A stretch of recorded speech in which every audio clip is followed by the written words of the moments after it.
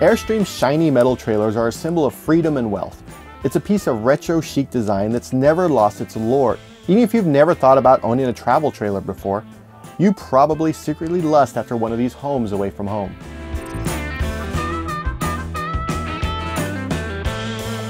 The Nest, starting at $45,900, is different.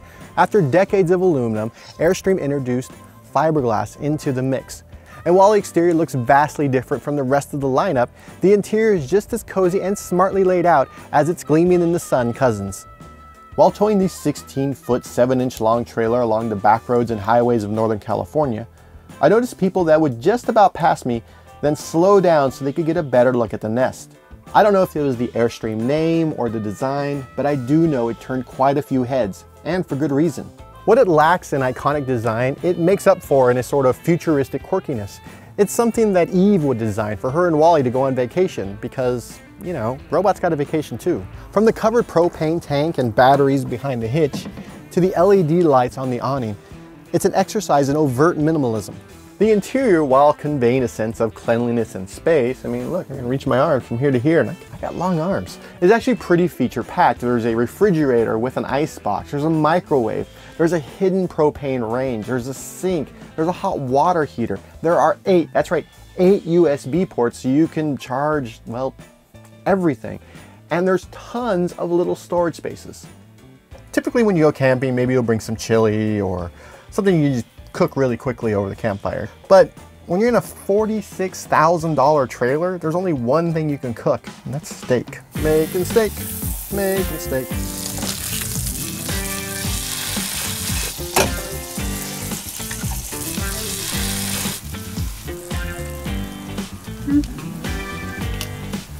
Now, if you excuse me, I'm going to eat my breakfast. And here, we have the bathroom, which is really just a shower and the toilet shoved into the same space. Now, there's a lot of jokes I can make about this, but only kids in junior high would find them funny. Now, I actually like this little space. I took a shower in here, I did my business in here, and it was fine. My only real issue is that the drain is off center. It's not in the middle of the room, which meant when I went on a trip and I didn't quite level the Nest, that there was some water collecting right there. And in the middle of the night, when I had to go pee, I got to stand in a cold puddle. At the front of the Nest is this table. Now, this table transforms into a bed. Now, there's nothing innovative about a trailer that transforms its table into a terribly uncomfortable bed. In fact, for years, people have been bringing extra mattresses or just dealing with the fact that they're going to wake up with a sore back. But here's the thing, this hodgepodge of cushions, it's actually comfortable. My wife and I slept great, and at 6'3", I fit. I know, I'm surprised too. That's actually my overall experience with the Nest. Everything worked, and when it didn't, it was probably my fault. Like when I couldn't get the furnace to switch on. Turns out I forgot to flip the breaker button when I hooked up the trailer. After that, I could turn on the heat, and I even tried the roof-mounted air conditioner.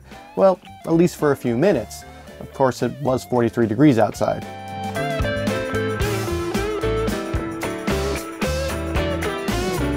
Airstream says it'll sleep too, which is great for couples on a long weekend. My wife and I were able to squeeze past each other and use both counters at the same time. But that's 2 or 3 days. A week? Probably not. For a single person, yeah. For a couple, I don't think so. Also, I do wish there was some more actual tech stuff in the Nest for that $46,000 price tag. The Nest does have Bluetooth controlled lights, which is really just a strip of LEDs. And the funnest thing you can do with it is have it go to music. So we can't get the rights to like cool music. So we're just gonna do this. But being able to control all the lights with my phone or voice would have been a nice addition. But overall, I really like the Nest. It's great for 3-day weekend jaunts, and if you're not sold on the non-metallic exterior, there's also the $9,000 cheaper base camp that kind of looks like a Cylon driving down the road, or the more traditional Sport. But sometimes you have to break with tradition, and that's what Airstream did, with something that's futuristically charming.